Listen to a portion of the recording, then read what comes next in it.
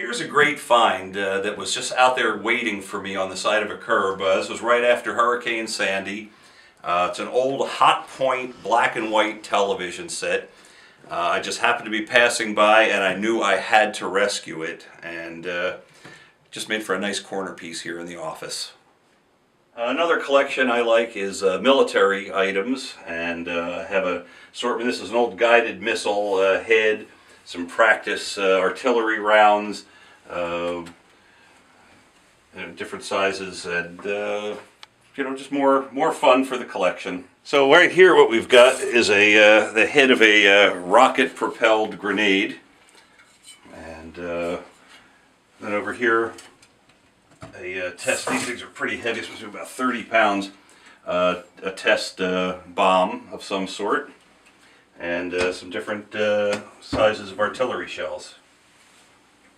And then the most fun one is, I'm not sure what the size is, but again, a very large artillery test shell. It's made out of wood because this is what they would do their practicing with.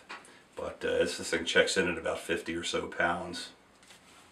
Continuing with my electromechanical stuff, I noticed that the Edison exhibit at the American History Museum of the Smithsonian has a number of light bulbs and tubes.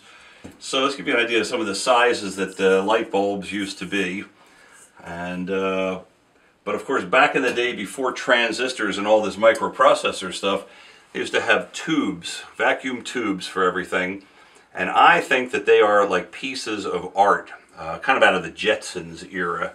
When you take a look at something like this, these large vacuum tubes. These two are tubes, and yet this one's almost the size of a light bulb itself. And I've got you know, different kinds, different sizes. This supposedly came out of a movie set light, and unused as far as I know.